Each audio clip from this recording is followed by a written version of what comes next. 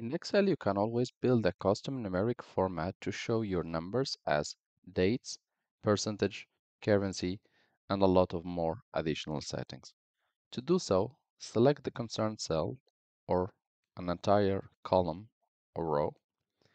And the next step will be that under Home button, you are going to click on Numbers on the arrow next to it and click More Number Formats. Click on Custom and select an existing format if you find the one which you are looking for.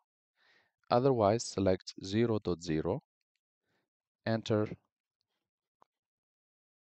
or type quotation mark. You can always add a space after the quotation mark if you wish that the numbers and the text appears next to each other with a spacing between it. Type your text and again quotation mark and click OK.